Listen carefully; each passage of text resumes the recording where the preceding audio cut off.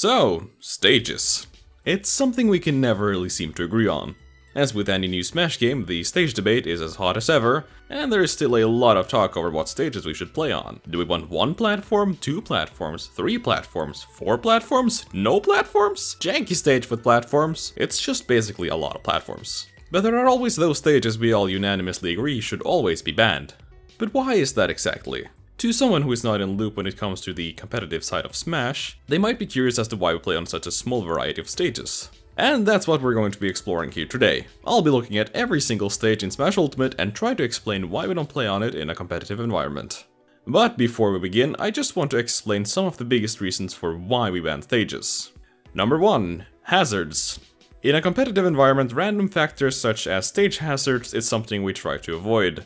Sure, you can memorize and know how the hazards of a stage work, but often the hazards are too volatile and give way too big of an advantage to whoever gets to capitalize on them. But you can turn stage hazards off in Smash Ultimate, I hear you say. And that is indeed correct, but what Ultimate considers hazards and what the community considers hazards varies quite a bit. This does make most stages a lot more playable, but they still have a lot of other issues that make them non-optimal for competitive play, which we'll get into later. Number 2. Walls and ceilings. Walls and ceilings cause a lot of problems. For one, they can let you live for a very long time through teching. There's also a lot of shenanigans and even some really broken combos that you get access to when walls are present. Having your back to the wall or a ceiling over your head basically means you can't get KO'd in that direction, given that you know what you're doing, which most competitive players do. Number 3. Camping potential. When playing competitively, we use a time limit, even though we play stock battles. This is to ensure that the battle eventually comes to an end, which is mostly just to make sure that tournaments run smoothly and we don't have to wait forever. However, this also means that timing someone out is a viable win condition.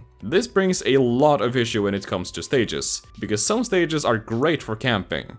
In some of these cases, you can just pick a character with good mobility, get the lead and run away until the timer runs out. And that's not really fun for anyone, which is why it's important that we only have stages where this is not possible. Those are the 3 biggest reasons why stages get banned. But there are obviously some exceptions with different reasons. I'll be doing my best to explain those as they come up. So let's get into the stage list itself. I'll be assuming that hazards are turned off, because with hazards on there are even fewer legal stages. Also, keep in mind that this is just my opinion, but I will try to argue in a mostly objective way. In any case, sit back and enjoy yourself as we take a look at every single stage in Smash Ultimate.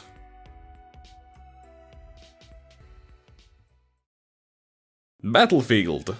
Battlefield is a very good stage. It's symmetrical, giving no edge to any player's starting position. The stage has platforms, which give some layout variety and allows for different types of neutral advantage or disadvantage play. There is a reason why this stage has always been legal, and is always a starter stage in basically all tournaments for any Smash game ever.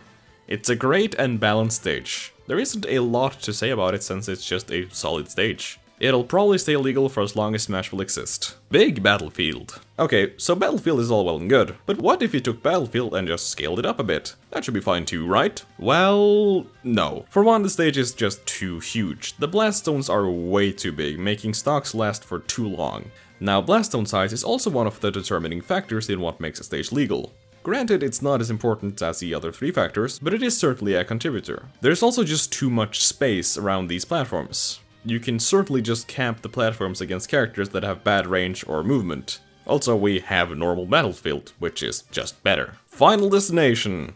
What can I say about Final Destination? It's flat and well-sized. It doesn't have any platforms, but not every stage needs to. There's pretty much nothing going on here, which is a good thing. It's about as simple as stages come. The stage has been around since Melee and is probably one of the most iconic stages in all of Smash. It's simple, but great nonetheless. There's no stage I would rather play no items Fox only on than Final Destination. Peach's Castle. This stage might not look so bad at first, and it is not really that bad, but it does have some aspects that make it less than suitable for competitive play. There are some walls here. Granted, they're not really that much in the way, but they're still there. There's also these triangles, which can make for some good jankiness, but the main problem are the ledges. When on the ledge, depending on the stage, you can either be in a very advantageous position, or a very disadvantageous one. Ledges generally create a lot of problems, and is something that we need to take into account. In this case, the wall makes the position on stage even stronger, and the one on the ledge has very limited options, even more so than they do on other stages, which is mostly why it is banned. Congo Jungle. This is yet another stage that might not look so bad, and in reality is not really that bad either. The stage has slants, which is a pretty interesting topic. There are some other legal stages at the moment which have slants. Obviously, the degree and the direction of the slant is very important. There are stages with slants that are basically walls because of how steep they are, while some others are tamer. Personally, I'm not a big fan of slants in competitive Smash, and it is generally something that tends to be avoided when finding legal stages. But for reasons I'll get into later, some stages with slants are currently legal. Now with that said, slants are not nearly as bad as walls and ceilings, but still something we try to avoid when possible. Now as for this stage itself, the platforms are very tall, and to reach them you'll need to use 2 jumps for most characters, which does lead to it being a prime camping position. In a lot of these cases, it's not that the stage is inherently unplayable, but we just have better alternatives without the bad aspects of the stage. Hyrule Castle! This stage is just too huge, and make you live for way too long. The left side has a massive slant, which is not optimal. The right side, however, is the biggest offender here. There's both a ceiling and a wall here, and it just makes for a lot of pit fighting. You also can't really see what is happening most of the time when fighting here, which is really not fun. Aside from that, the layout is not terrible, but the points from earlier make it pretty bad. Super Happy Tree! Yet another stage that is just too big. I guess this is a good time to elaborate on the topic of ledges. When talking about stages with ledges and slants, you really have to assess them on a case-by-case basis. Some stages are not nearly as bad as others, but generally speaking, ledges can cause a lot of problems, mainly if there are more or less than 2 of them. Their positioning is also important. If there are more or less than 2, it will most likely make one side of the stage better than the other. I guess in that sense this stage does fulfill that requirement, only having 2. And had it been just this middle section, it might even have been considered for the potential counterpick stage. Well, had it not been for the heavily slanted ground. But the big problem is the clouds on the sides, which make for excellent camping positions. These clouds for some reason don't have ledges, making them very difficult to get onto if there's another person guarding it. Yes, now I suddenly want more ledges, I just can't seem to make up my mind. Though it's not like this stage would be fine even with the ledges, seeing how this stage is still way too close to the blast zone. Dreamland! Dreamland is pretty much just Battlefield with slightly different platforms and a different stage bottom. That's basically it. Obviously this stage is perfectly fine for competitive play, but either it will be lumped together with Battlefield as one stage ban, or we'll just not bother with it at all since they're too similar. Saffron City! There are too many pieces of unconnected land here. That as well as there being tons of walls all over the place. This is perhaps a better example of there being too many ledges. I mean, it's obviously better that there are ledges than otherwise, but it's still far less than optimal to have this many. If you can place yourself in a position where your opponent has to approach you, and either has to jump and try to land next to you, or grab the ledge, then you're already in an advantageous position, which again is something we try to avoid. Mushroom Kingdom! Alright, finally I get to talk about walk-offs. Walk-offs are a big no-no when it comes to competitive Smash. For those who are unaware, walk-off is a term for stages where the ground reaches all the way into the side blast zones. They allow for some seriously cheesy kills. If these stages were to be legal, you'd see a ton of waiting on the sides for one player to make a mistake, and then the other player dies for it almost regardless of the percent. There are a lot of combos that might not kill, but are able to carry opponents to the edge of a stage. But when there is no edge, they just kind of die. It also in most cases entirely invalidates the recovery process, giving characters with bad recoveries a huge edge. There are also ceilings and walls here, so it's pretty obvious why this stage is banned. It's basically going to be the same story when it comes to any stage with walk-offs. Princess Peach's Castle. Wait, didn't we already do this stage? Oh, sorry, my bad. That was Peach's Castle. This is Princess Peach's Castle. I guess she built this one before becoming a princess, which I kind of thought was a birth title, but I'm getting sidetracked here. The big wall section in the middle here is where most of the problems with this stage come from, and that's mainly it. Walls aren't fun, man. Rainbow Cruise. Again, we have a wall here, and some pesky slants. Aside from that, the platforms are fine, but the wall is what kills the stage. Hongo Falls. This stage could actually have been a pretty good counterpick stage, had it not been for the rock on the right side. It's kind of the same issue with Saffron City, except here it's even more amplified. If you decide to camp on the rock, the player there can cover basically every get-up option besides jump, which doesn't exactly get you onto the rock in the first place. The rock is also really close to the blast zone, so yeah, the rock ruins this stage. Jungle Japes. Okay, so the part here in the middle is fine. It looks kind of identical to Hazardless Smashville, though the 2 side platforms are a different story. Nobody should ever be able to retreat and end up in a more advantageous position than before, unless it's melee we're talking about. Point is that you can force your opponent to have to approach you on a platform with ledges, and these platforms can be accessed just by running away. That's not exactly a very good stage. There is of course also the rapids running under the stage, which is just a big no for me. Great Bay. Water is just not a great thing in general. I would personally classify water as a hazard, but I guess a lot of these stages would not really work without the water. The turtle on the right side here doesn't really help either. Lots of strange lands and ceilings. You can also kind of camp under the turtle, and there's also a way you can make it so you don't drown just by staying under there. Meaning you can stay under there for as long as you'd like, which can make it really hard for some characters to hit you. And you really don't want to fight in this tiny area, trust me. Temple! A classic for sure, but yeah. It probably does not come as a surprise when I tell you that this stage is too big. Like, way too big. It has almost every sign of a banned stage. Walls and ceilings, platforms with ledges that are hard to approach. Oh, and of course the section down here makes you live basically forever. But the biggest reason it's banned is because of circle camping. On this stage you can just pick a fast character, get the percent lead, and run away in a circle around the stage. And there is very little your opponent can do to stop you. It's not really fun for anyone, which is why stages like these are banned. Brinstar.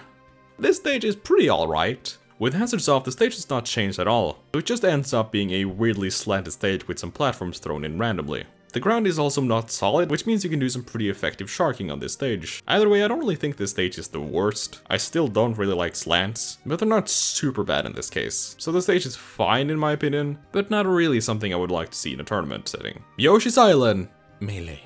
This stage gets a big nope from me. Strange wall that is also a slant? Can't say I like it. Random ceiling block that covers like half the stage. Not a fan. Top that off with walk off to the side with another wall ledge slant thing, and you have yourselves a very janky stage. Yoshi's Story! This stage is yet another Battlefield clone. Sure, it's a little unique with the platforms being arranged a little differently, and the ground having some slants, but honestly it's really not different enough to the point where I would say it is anything but a Battlefield clone. The slants are honestly purely a bad thing, but they're not too much in the way. But if we're going to ban Dreamland for being too similar to Battlefield, then I really can't see much justification for why this stage should be legal.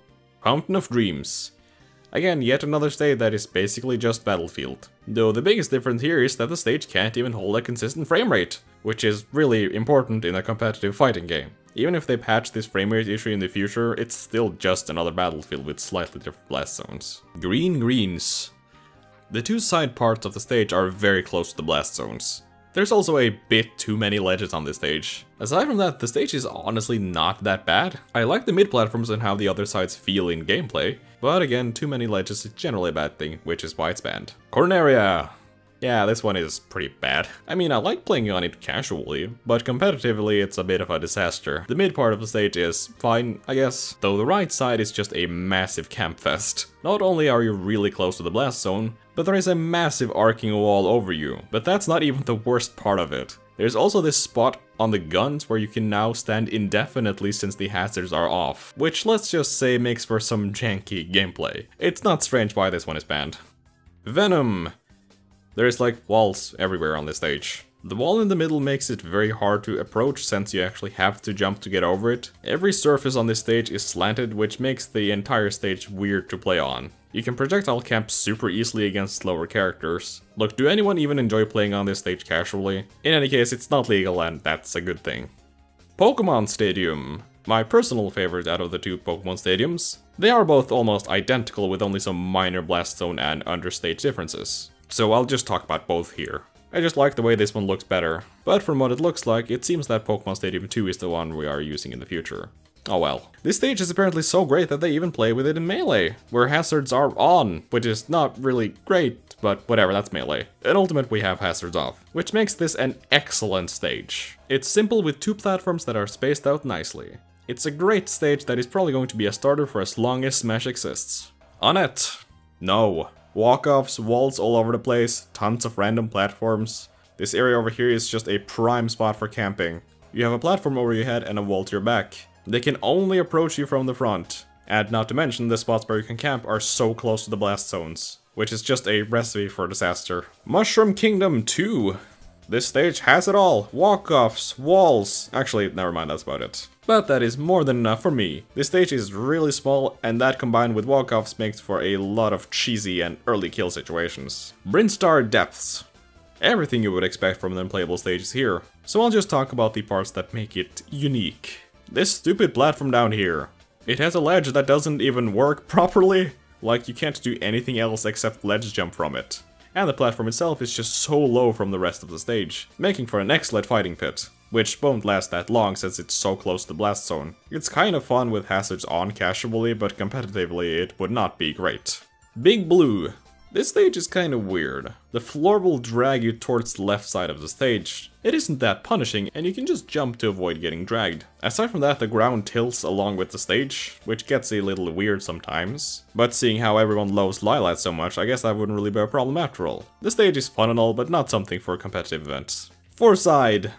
This stage has the same problems as Saffron City. Too many walls because of the buildings and having wall pits that make for a lot of jankiness. The UFO is removed in hazardless, so at least that's good, but it's still a very unplayable stage. Delfino Plaza. Ah yes, good old Delfino Plaza. Somehow this stage has actually been legal in many tournaments in the past. The stage is pretty wild, all things considered. When it's just the platforms, it's honestly fine. Almost all of the different platform layouts could be considered legal in their own right, although the ground not being solid would allow for some sharking, which could cause problems. Though sadly between these platform segments there are a lot of walk-offs and even some water sections, which rules it pretty much out of the question. Mushroomy Kingdom! Okay, so you know how walk-offs are pretty much an instant ban? Well, how about walk-offs that move? Yeah, I'm not even sure if people enjoy playing on this stage casually. The stage also has a ton of solid walls and blocks, which is just lovely. The stage is a mess from a competitive standpoint, so let's just move on. Figure 8 Circuit. Pretty standard stage. It has walk-offs, so it's pretty much out of the question. Aside from that, it is a rather interesting map. WarioWare. Oh boy, it's time to talk about WarioWare.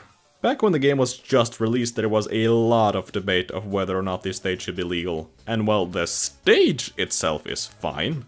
The layout is quite unique and is very different from a lot of other legal stages. However, the blast zones are not. The stage has really slim blast zones on the left and right side of the stage. You can die at stupidly early percents from minor mistakes because of the blast zones. Especially in a game with Rage, I really don't think blast zones of this size should be a thing. It's a little too crazy for my taste. But I understand why people want to play on it, even if I really disagree with it being legal. Oh, and also, since we're on the subject, saying WarioWare should be legal because if you don't like it, you can just ban it is not an argument. You can say the same thing about any stage you think should be legal. Like I can say, I think Pirate Ship should be legal because if you don't like it, you can just ban it. Believe it or not, I've seen a lot of people make this argument for why some stages should be legal, so please don't do that. Anyways, enough of that. There are stages yet to be talked about. Bridge of Eldin. I actually really like this stage casually. It's simple and clean, and there's not a ton of stuff to get in the way. Though sadly it has walk-off, so for competitive it's a no-no. Not much more to say here, honestly. Norfair.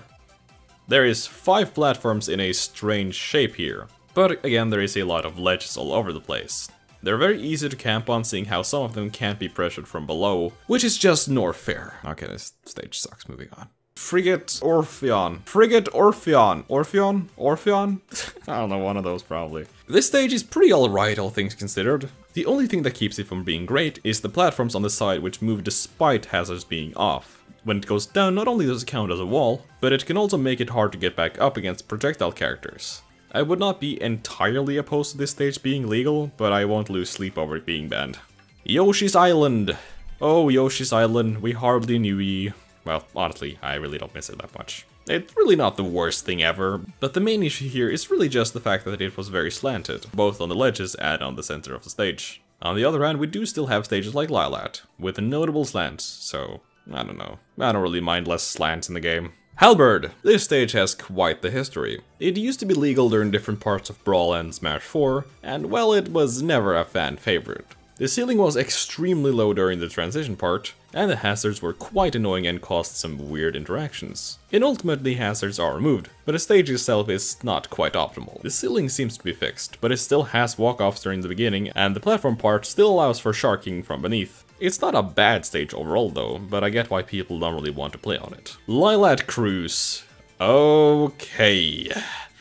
I guess it's time to talk about Lylat Cruise. Look. This stage is fine from a layout perspective. The platforms are at least a little different than the usual triplats. And aside from that, it does seem like most of the janky ledges have been fixed from Smash 4. at least for the most part. But that's as far as my compliments go. I really do not like this stage. For one, it does have slants, which is never a great thing. Look, slants are just janky in general, and I'm really not a fan of them in competitive play. I feel like when an aspect of a stage starts to change how the gameplay fundamentally works, that is when it really should not be a legal stage. To take an example, a lot of the time jab locks just don't work on slants. The whole interaction is completely changed, and that is just one example. There are lots of moves that change in small ways when they're used on a slant. There's really no other aspect of any other stage that do something like this. The closest thing being platforms, but they are at least consistent with how the ground works. Aside from all of that, at least the tilting is gone when playing on hazardless. And for the most part, people don't seem to be falling through the stage like they did in Smash 4. Though overall, I really don't think it is quite different enough to warrant being its own stage. The other things that make it unique, like these slants, are not exactly things I'm particularly fond of in the first place. The platform layout being a little different is not really enough to justify it in my opinion. But I know a lot of people like this stage, and while I'm not a huge fan of it overall, I can at least stomach it being a counterpick. Though I really do not believe it should be a starter stage. Pokemon Stadium 2. It's basically the same as Pokemon Stadium 1, with some very minor differences. I like Stadium 1 better though. Port Town Aero Dive. I guess this stage didn't understand that hazards off meant that hazards had to actually go away. Because this stage is not changed at all. It still has the hazards that deal a lot of damage. A lot of the transformations are very strange, and some have walls. Look, this stage is not legal for a reason, let's just leave it at that. Castle Siege. I don't quite get how this hazards off function works, since this stage does not transform while others do. In any case, the stage is mostly fine, though the main issue aside from the slant is that the stage is really small, and the height difference can allow for some cheesy strats with some characters like Palutena and her side B. Not having a lot of space can be really volatile depending on the characters. All around, the stage is just a little too spicy for a competitive setting, at least in my opinion. Distant Planet. The left side of the stage has a walk-off, and the stage is overall very asymmetrical. At least the Bulborb doesn't show up. Even though it would honestly be kind of fun to play an actual mat with the Bulborb there. Oh well. The stage is not really optimal to say the least. Smashville! Starterville is here! Finally! Yeah, this stage will probably be legal until the end of time. The stage is as plain can be. Although I do have to say I really missed the platform moving. It added a lot more action to the stage, but I don't think it being still is a bad thing either. It does allow for more consistent follow-ups, and the platform can't be used for camping like it used to. So yeah, it's probably for the better. Though I will miss the moving platform. New Pork City. No. Summit. This stage is just wrong on many levels. Despite having hazards off, it still has the hazards while transitioning. And the floor has ice physics, which is just... why? If that wasn't enough, the slanted ice part here makes for a really good camping spot. And aside from that, circle camping is really easy on this stage as well. Skyworld! Not exactly the best stage. There is ceilings all over the place. Circle camping is also not impossible here, even though the stage is not super huge. The stage is also very uneven and feels very claustrophobic to play on. With hazards on, it's kinda fun to play on because of how chaotic it is, but it has no place in a serious tournament. Shadow Moses Island. The holy grail of wall stages. The entire left and right side blast zones are completely covered by walls. And with hazards off, the walls are not destructible, meaning the only way to KO your opponent is by launching them up. Needless to say, that causes some problems. Luigi's Mansion. Yet again, we have some ceilings to worry about. But aside from that, I honestly think this could have been a pretty interesting stage. Had the lower platform been completely intangible, I would not have been opposed to trying to play on it. But as it stands, the ceilings do screw things up too much. Pirate Ship! Aw yeah, Pirate Ship! This has to be one of the best casual stages in all of Smash. I loved playing on this stage back in Brawl. They must have realized how great it was since they added it as DLC for Smash 4. For competitively, there are a lot of red flags here though. Water is not exactly the best mechanic. Also, despite hazards being off, the front of the ship will still hurt you and insta-kill you. The layout on the boat is also slanted, so, you know, I don't think we'll be seeing this in any tournaments anytime soon. But a man can dream. Spear Pillar. This stage just pretty much devolves into reckless pit fighting in the undersection of the stage, because there is so much of the ceiling. The only way you're getting anywhere is if you toss your opponent out of the pit and then edgeguard them. But at that point, they also have the option of recovering high and landing on the top section. Then they could just make their way back to the pit. Not exactly optimal. 75M. Yeah, no, this stage is not good. There's like 5 million ledges, platforms everywhere, and the stage is pretty huge all things considered. When playing on it, you'll probably end up doing most of your fighting on the top platform, where there is both a walk-off and a very low ceiling. I did discover this tech for Hero while playing on it. You can instantly get onto a platform by grabbing one of these ledges. Isn't that just so exciting? Anyways, moving on. Mario Bros. Punctuation. This is certainly a wacky one. It's like it's made exclusively to be the least playable competitive stage ever. The stage has ceilings all over the place, and walk-offs on every side. Now if that wasn't enough, these walk-offs are a little weird, in the sense that you can run through them and appear on the other side of the stage. However, if you get hit into them, you die. This makes the stage very easy to camp on, since you can just sit on one side of the stage and run in circles indefinitely. It's a super cheesy stage and not legal. Hanenbo! I have this strange affection for Hanenbo, maybe because it's just so weird compared to the other stages. I remember playing a lot on this stage back in Brawl and being very confused as to what was happening, but I'm getting a little sidetracked here. Layout wise, it's not exactly the most exciting thing in the world. Its uneven terrain makes it an instant ban, and this leaf on the left side is a pretty good camping position. Oddly enough, the blue water on the bottom is not actually water, you just kind of fall through it, which is kinda weird. Even though I have some memories with this stage, I would never want to see it legal. It's kinda janky. Anyways, I think that is going to do it for now. We're about halfway through, and this video is already pretty long, but make sure to look out for part 2 coming later. If you agree or disagree with any of my assessments, make sure to let me know in the comments below. I'm always open for feedback. Also, I recently made a Discord server, so if you're interested in what I do and want to learn more about Smash, there will be a link to it in the description. Either way, thank you for watching and stay tuned for part 2.